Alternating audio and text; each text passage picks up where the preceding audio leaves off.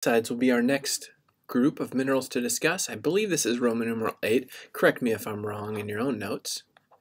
In your textbook, the oxides are talked about from pages 368 to 389.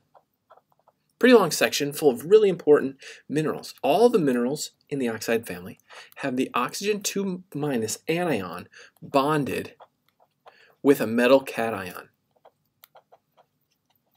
And the bonding tends to be pretty straightforward. The chemical formulas are pretty straightforward as well. So a good example of this would be aluminum plus oxygen. And we got a oxygen 2-, this is a 3+, so you have to multiply things through together and you get corundum, Al2O3. Now the only cation this doesn't apply to is our exception, and that is silica 4+. Silica 4+ plus oxygen goes to a whole new family of minerals called the silicates, which is how we're going to finish off our semester.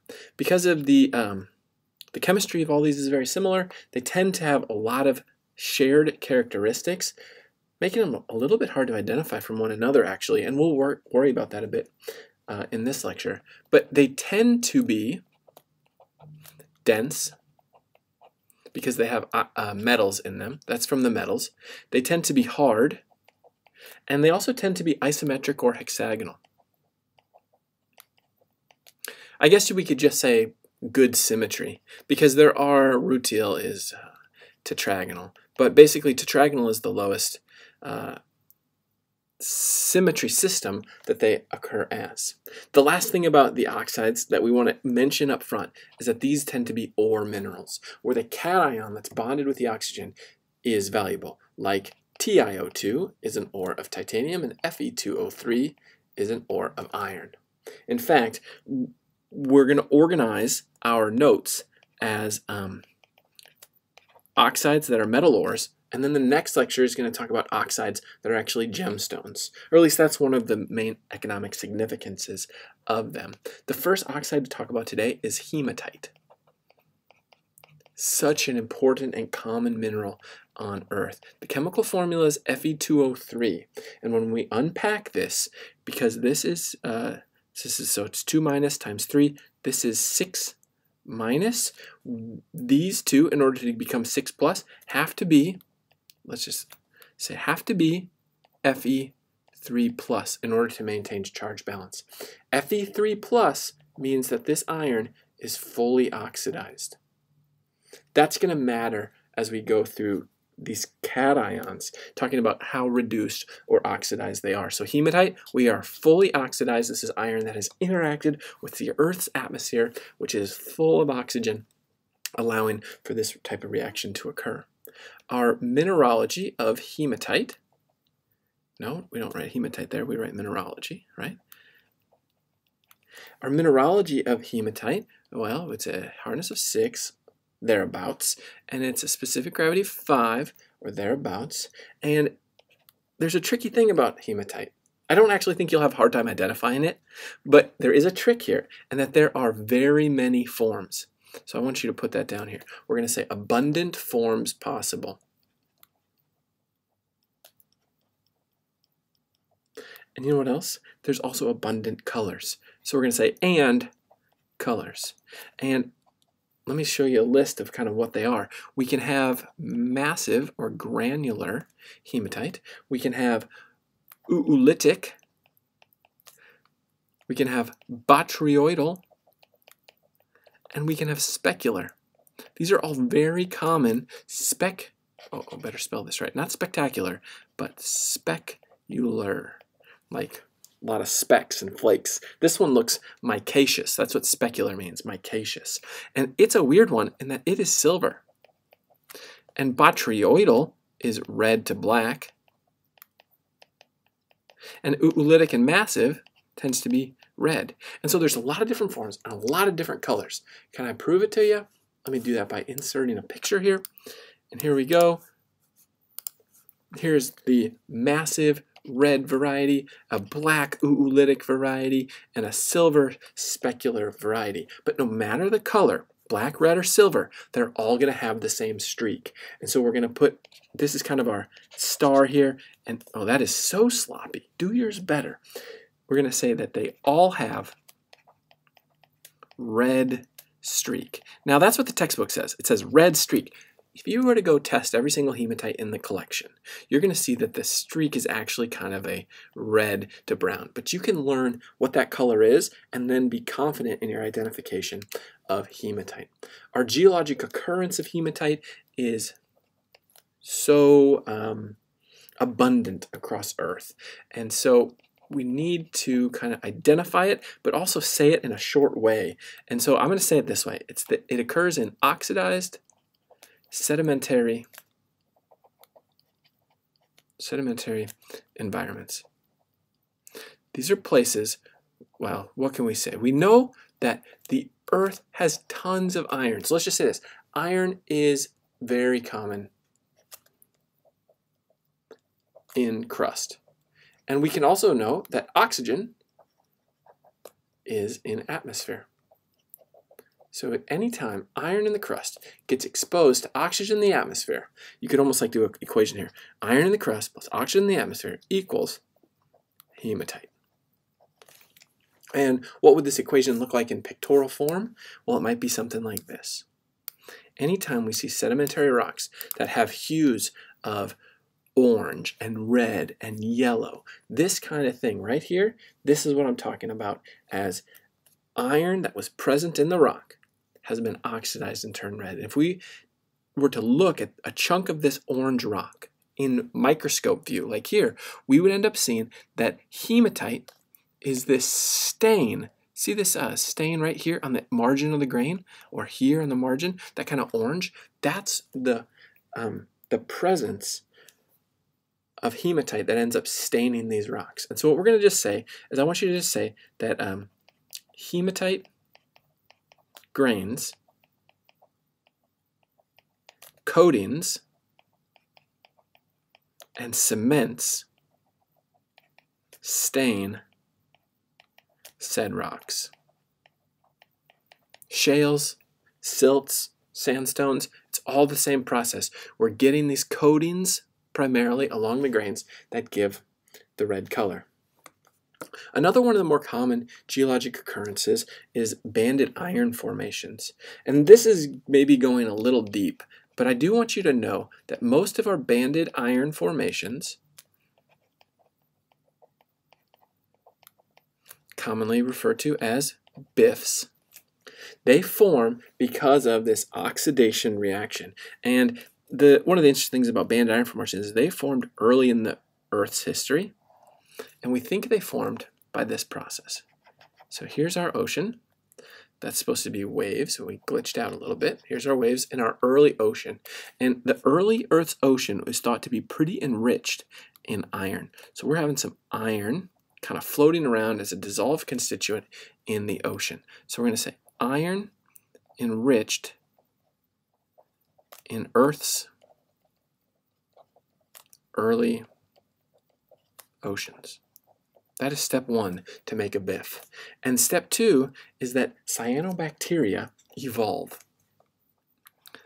Cyanobacteria evolve in the Earth's oceans.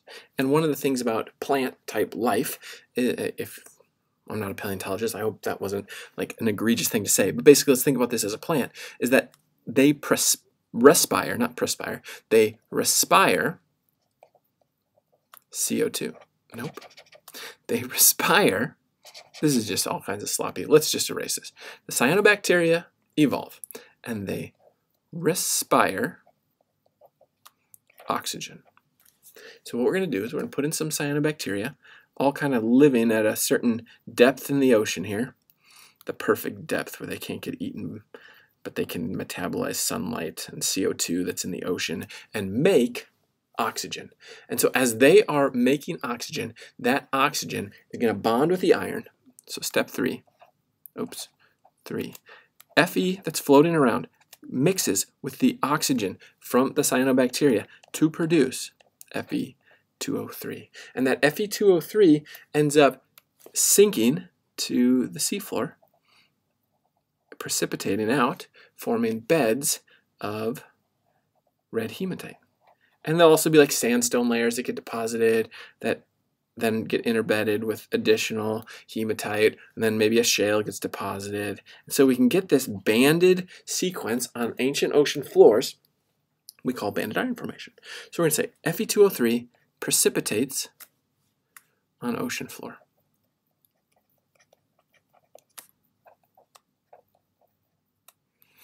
On ocean floor.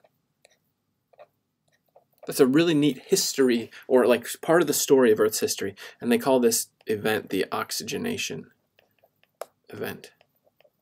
So oxygen starts to form on Earth because of the evolving of critters. Now, our significance of hematite before we move on to other minerals. So let's go 3, significance. This is our major ore for iron. In fact, it's so important that we mine something like 100 million tons of hematite a year, just for our, industrial purposes. That's the story of hematite. Now, I want to go through a few more minerals, actually 4 more before this lecture's over. We don't need to get into any of them as deep as we did hematite, but let's go into ilmenite. Now, hematite was Fe2O3. If we replace one of those irons with a titanium, we get FeTiO3, and that's the chemical formula for ilmenite. Ilmenite looks like this. Well, it's a big picture. Let me shrink it a little bit. It's a black mineral with a metallic luster, and it tends to be massive, although it doesn't have to necessarily be. But I think for this class, you're mostly going to see ilmenite as this black, massive, when I say massive, I mean granular, mineral. It also has a black streak, which is one good way to tell it apart from hematite. And it also looks a lot like magnetite, which is a mineral we haven't talked about yet. So but the key to tell those two apart is ilmenite has weak to no magnetization. That's going to be some of your identification criteria for ilmenite. Our geologic occurrence is that it will occur as an accessory mineral in igneous or metamorphic rocks. And because it's pretty hard and pretty heavy, which I didn't write those numbers down here for you, but they're very similar to hematites. Yeah, I didn't write them down in my notes either. It will stick around during the process of weathering, and it can also be a detrital grain. In fact, it's one of the biggest components of something called a black sand. So when people are panning for gold, they tend to find, well, very little amounts of gold, but in the pans there's a lot of black sand. That black sand is detrital ilmenite and detrital magnetite primarily. Okay, so that's just an example for you of the black sands that are part of this detrital process. So that's all I wanted to tell you about ilmenite. Let's go on to magnetite. And we're kind of keeping this shorthand too. I'm not writing out the full 1s, 2s, and 3s. The chemical formula for magnetite is Fe3O4. So it's the same components as hematite, Fe2O3, but let's break this down a little bit. The O4 gives us 8-, which means that Fe3 has to get to 8+. And the way they do that is with one Fe2+, and then an Fe3+, and another Fe3+. All right, so that's 3 + 3 is 6, + 2 gets us to 8. And so that's how we have that reaction. And so the way you read this is, these are oxidized, these are reduced. So this magnetite is slightly, I don't know why I put that in quotation marks, slightly less oxidized than hematite. It forms in a lot of the same situations as hematite, even in banded iron formations, actually. The mineralogy of magnetite, let's walk through that a bit. The problem here is that it's another black mineral. And it also has a black streak. And it has a hardness of 6. It has a heft of around 5. And so it's really similar to ilmenite, and it's really similar to the next mineral, chromite. It can be massive or granular. And when it does crystallize in its beautiful isometric form, actually you see octahedrons. And so octahedrons would be one of the key ways to identify magnetite. That is, if you don't have a magnet. Because the most important way to identify magnetite is that it is very strongly magnetic, so much so that you can't get this wrong if you have a magnet. Boom, the magnet will jump right to the magnetite and you have your identification basically as quick as licking a bit of salt. So that's our mineralogy. Let's do a little bit of geology. So our geologic occurrence is the same as these other places, except for it's even more. So magnetite is one of the more common minerals on Earth. It can be accessory mineral. Glitching out here a little bit. There we go, accessory. It can be detrital. It can be hydrothermal,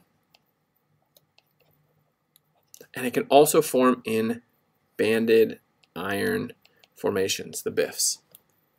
And when it forms in a BIF, magnetite actually ends up being a really important ore of iron as well. So our significance, there's two things, is that it's an ore of iron, and then it has, well, it doesn't really matter so much for this anymore, but for like early sailors and navigators, iron, so magnetite was used in the compasses. So let's just say like early navigation was one of the other important significances of magnetite. And because this is a geology class and because I know you're very interested in this, right now in today's modern geoscience community, it's used heavily in a field called paleomagnetism. And what paleomagnetism does is it uses magnetite in the rock, and it allows you to solve kind of like an ancient compass. And so you can figure out the ancient rock latitude, like when the rock crystallizes from magma or something. And so if you can figure out where the rock was at some time in the past, like the Cretaceous or the Pennsylvanian, then what you can do is you can start actually figuring out where plates were in the past. So it's really important for the study of plate tectonics. That's magnetite. And now two last minerals. Oh, I better show you a picture. Let's put some pictures of magnetite in before we go to the last two minerals. So what you can see in these two pictures, if you don't have a magnet, this just looks like chromite and it largely looks like ilmenite. It's hard to identify. But if you put a magnet to it, boom, it's going to stick. This sample, on the other hand, you should be able to identify as magnetite because it's black with a somewhat metallic luster, and you can see the beautiful octahedrons of euhedral magnetite.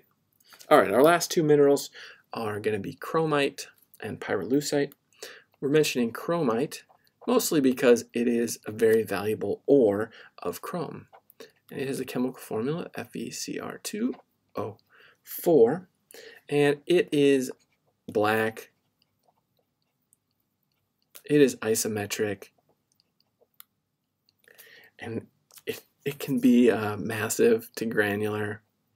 It can be really hard to identify with ilmenite. And so what I would look for when I'm identifying chromite is I'm going to look for what the textbook calls a submetallic luster.